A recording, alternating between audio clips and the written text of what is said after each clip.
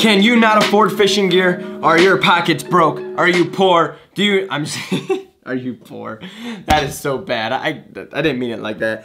Because we are stuck inside and we can't go make some fire fishing videos today, I wanted to make another video on how you guys can save some money. I know you guys really liked the videos that I made on like the best spinning combo you can get, and I did another video on like how you guys could get fishing rods for a cheap price. If you guys don't know what I'm talking about and you're new here, just hit the link down below and you guys can go ahead and watch that and then come back to this one, or just watch this one because this one's just gonna be just as fire. Because you guys like those other videos, I decided I'm gonna give away more of my secrets. Now I'm calling them secrets, and maybe they're not secrets to everyone, but these are simply ways that I wrapped my head around fishing when I was younger. If you're younger and you don't have a lot of money to spend, or if you're new to fishing and you don't know much about it and you don't want to spend a lot of money, this is going to be perfect for you. So when I was younger, I did not get things handed to me, guys. I had to work really hard for my stuff. My parents did not hand me money. If I had money, it was because I got like a gift card for Christmas, or grandma gave me birthday money or something like that. So me loving fishing so much as a kid, I literally maximized every way that I could to get more tackle, to get better gear, and to just go fishing in general. So I would ask for stuff for my birthday, literally dig up any cash that I could and just figure out how I could take a couple of dollars and get everything with it. And I spent my whole childhood literally riding a bike around with a fishing rod just to go fishing, up until pretty much I got my license. Today I have a couple of ways that you guys can save money when it comes to buying fishing tackle. Now, not only are you gonna save money doing this, but you're also gonna kind of figure out what kind of fisherman you are. You're gonna be able to figure out what you like to fish, and you're gonna be able to just, you know, have more things in your tackle box. And before we get into this, guys, I want everybody to know I have to make this very clear. No brands pay me to do this. I am not here to bash any brands. Every brand that I'm going to be sharing with you guys today is a brand that I currently have in my tackle box, and I used some of them when I was younger, and I use some of the other ones currently now. This complete unbiased opinion. Everybody's entitled to their own opinion, so if you guys don't like this video, then don't watch it. But if you think this is awesome, give it a thumbs up, and we're gonna get on to it. So, as you guys can see, I have my laptop in front of me, and I'm gonna be going over a few baits and their prices and a little bit of information about them and why I chose them, etc. I'm not gonna give a million out there. These are just some brief examples of how I can do this. Now, originally I wanted to go into like the actual tackle stores and show you guys firsthand, so that if you guys wanted to go out and buy them, you knew exactly what they looked like. But unfortunately, in the process of trying to do this, I kept getting kicked out for filming. So the first thing that I'm going to talk about here with you guys is a stick bait. Everybody knows what this is. If you guys bass fish, you're gonna know right off the bat. I've also done some videos on it. It is the Yum Dinger, the Cinco, the notorious stick bait. I would imagine that this is probably the most used and most popular, just typical bass fishing bait on the market, out in the industry. I don't know what it is about the design, but it's crazy. Now, this bait is the biggest factor for me. This bait got me into bass fishing. This was the first bait that I ever fished that like blew my mind and that I caught a ton of bass on. My neighbor gave me a pack of these. I fished with them. I was catching a ton of bass and I was like, oh my gosh, I need to get my hands on more of these. Well, I only had a few bucks, okay? And I was like how am I gonna get these? I have a Kmart down the street that sold them. Let's see how many I can get. So, you know, when this whole ordeal happened, my neighbor had given me Yamamoto Cincos. Not bashing Yamamoto, I currently use them today. They are a great bait, but they are expensive, guys. You're looking at about $8.99 for a pack. As you guys can see right here, they range, depending on the size and the color, $6.49 to $8.99. When I go up to Dick's and buy the 5-inch ones, they are $8.99, and that's $9 for a pack of baits is expensive, guys. Like, it's expensive. So, I resorted to buying the Yum Dinger. The Yum Dinger costs $2.99, and you guys are probably like, oh, how is that such a hack? It's just a cheaper version of that bait. You guys gotta think outside the box, okay? So a Yum Dinger is a good alternative. Why? Because it's cheaper, but also because it works. It's a very good bait. If you guys don't believe me, look at the video down below. I also have in my description where I compared these two baits next to each other. Yes, they have differences, and yes, you know, people like one better than the other. But for $2.99, let's round that to $3, you can get 3 packs for the price of the expensive Yamamoto Cinco. 3, 6, 9. So you can pay $8.99, aka $9 for 1 pack of, you know, 1 colored Cincos, or you can buy 3 packs of 3 different colors or 3 different size Yum Dingers. I mean, that's a freaking hack right out of the book, guys. So what I would do is I'd ride my bike up to Kmart, I'd take my $10 that I made from grandma or cutting the grass or whatever it was, and I bought 3 different colors. I bought 4-inch, I bought 5-inch, or I bought 2 packs of these, and I was able to buy hooks, and I would just go out there and fish these things until the death of them. Why the Yum Dinger in particular? Because I know there's other brands out there that have cheap ones too. The Yum Dinger is just like the beefiest Cinco out there, in my opinion. This thing, like, you can catch a bunch of fish on it and it really doesn't give out. So yeah, I'm gonna leave it at that. I'm not gonna get into details why they're better. Yanomoto, you guys, you changed the industry. Gary Yanomoto created this bait for the most part, the design of this bait.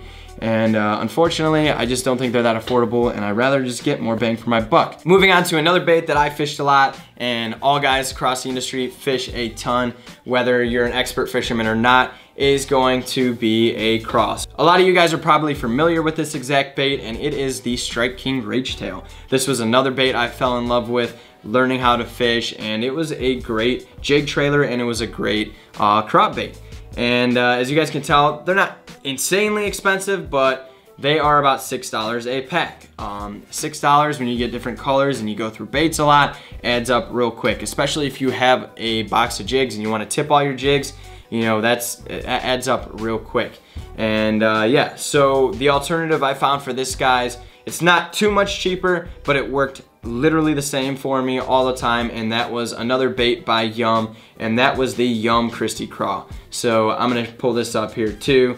It's $2.99. So again, same thing as the Dinger or the Cinco. You can maximize your spending, maximize your quantity, maximize your color, just for a simpler price that looks almost identical. I mean, if you guys can see the difference between these two, this bait looks pretty similar.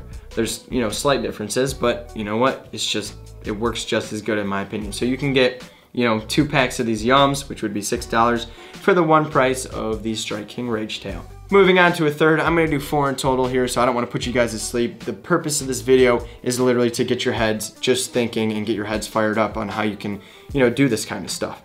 So, let's go to the, you know, another bait that tons of people fish. I love fishing these things, and it is paddle tail swim baits. I use them as trailers for chatterbaits, trailers for spinner baits. I use them just as is, and they became a big part of my tackle box. I was buying Kitex like crazy. If you guys don't know what Kitex swim baits are, they're just one of my favorite paddle tail swim baits. And I was also fishing biospawns. Now these guys range anywhere from $6 to $8 for, I think, 5 or 6 in a pack of them. And those things, I was going through them like crazy. They don't last that long, and $6, $6 added up real quick. Next thing you know, every time I go to the tackle store, I'm spending 50 bucks, and it was driving me insane. Where I'm at right now in life, yeah, I buy them. I do buy I do buy Kitex and biospawns. That's what I fish currently. But when I was younger, I found ways to get around that. And I'm just gonna throw this tip out here. So I guess let's say official tip number 2. There's always going to be an alternative for every bait that you guys like. Odds are Bass Pro Shops, Cabela's, actually they're the same company now, random tackle shops. There's always somebody out there who makes like a knockoff version of it for a cheaper price. In this scenario, I'm looking at Cabela's. Cabela's makes this bait. It's called the Eco Pro Swing Shad, and it is just a pack of swim bait sets, or paddle tail swim baits that is similar to the biospawns and the Kitex. This guy is, again, $3 for a pack of them, and same reasons that I said for all the other ones. I'm gonna end up linking all these down below for you guys so that you can see, but yeah, there's that. And then the last one I'm gonna show you guys before I put a recap on this video, and that's going to be spinner baits.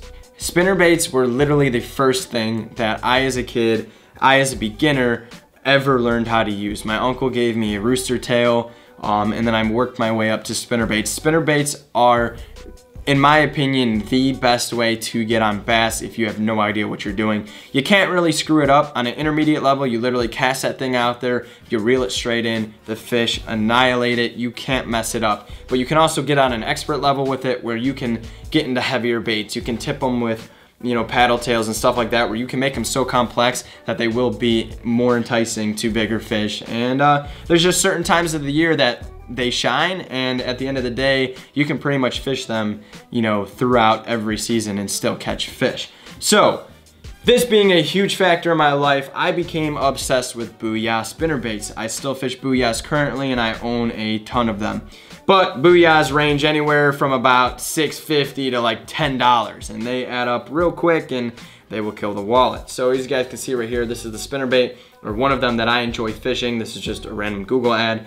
And this is $7.29. So you're looking at $8 for, you know, a Booyah spinnerbait. And it's a quality spinnerbait, don't get me wrong. So there's a couple other ways that you guys can go about this.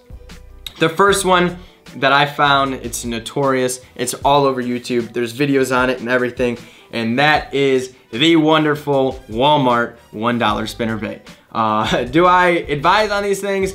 I wouldn't say go get them. Like, I don't fish them anymore, but when I was younger, they worked, man. There's videos that prove it. They will catch fish, and it's just, they get it done. So if you guys only got, you know, a couple of quarters in your pocket or something, you need to get a spinnerbait, go over to Walmart. You can get buzzbaits and spinnerbaits for $1. Yeah, it's just a single Colorado blade, but I guarantee you'll still catch fish, you know, fish on it. That's literally the all-time cheapest alternative. Moving on up to another brand. I think they're kind of newer to the market, but I actually currently use them in my tackle box now, and that is Jawbone. Jawbone, I've seen them at Dick's Sporting Goods. That's the only place I know of them at. But they make a spinnerbait that is actually pretty decent. I do fish them now. So these are $2.99, and you can get them in, you know, pretty much every color. And they're a pretty darn good comparable spinnerbait. So I'm gonna show you guys this right here. Here's the Jawbone, and then we'll go over to, you know, the ones that I like, and that is the Booyah. So they're not too far off from, you know, what they look like. But do they fish the same? I don't know. I don't have them side by side, but I've caught fish on every single spinnerbait there, whether it was the $1 spinnerbait, the $10 spinnerbait, or the $3 Jawbone. So yeah. So I hope you guys enjoyed this video. The overall purpose of this video, I know it was kind of all over the place, but the overall purpose was to get out there and think of different ways that you guys can get your hands on fishing equipment. Is the cheapest thing always the best? No. Is having the most tackle out there the best thing? No. We're fishermen, we buy a ton of stuff anyways, but it has nothing to do with how much you have or what you have, this, that, and another. Everybody has a different situation, whether you can buy cheap stuff or expensive stuff. The message that I'm trying to get across is don't be discouraged to get out there and fish cheaper stuff. Don't be discouraged to have to buy the cheaper stuff. I can guarantee you guys that they're gonna work just as good, and all that matters is that you're getting out there, that you're learning, that you're figuring it out, because you gotta start somewhere. I've literally, you know, I've been fishing for, I can't even tell you how long. I've been fishing since I was,